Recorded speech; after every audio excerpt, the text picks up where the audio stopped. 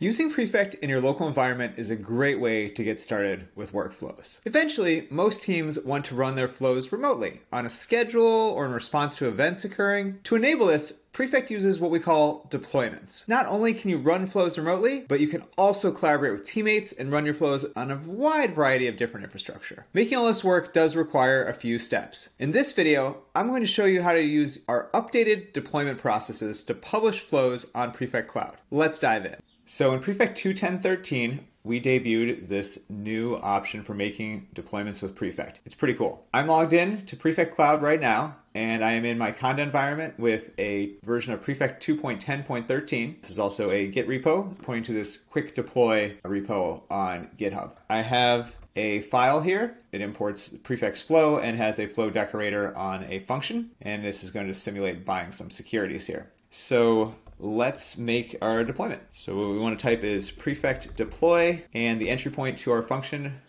is in buy.py : the name of the function is buy. That's our flow function, and that's all we need to type. And we'll be prompted for a deployment name. Let's name this buy deployment. And do we want to schedule this when this flow will run? Sure, we want to schedule it. We'll just use an interval where we can have our flows run on a regular schedule.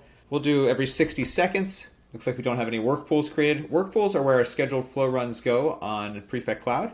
So we do want to have a work pool created. What type do we want? We have a lot of different options here, including a sub-process. This is what we will use for local development, just a process type. That's fine. And our work pool name, we will just call this local process.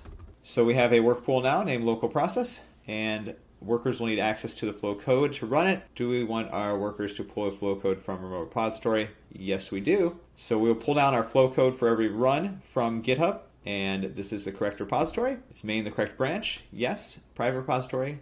Nope. This is public repository. All right.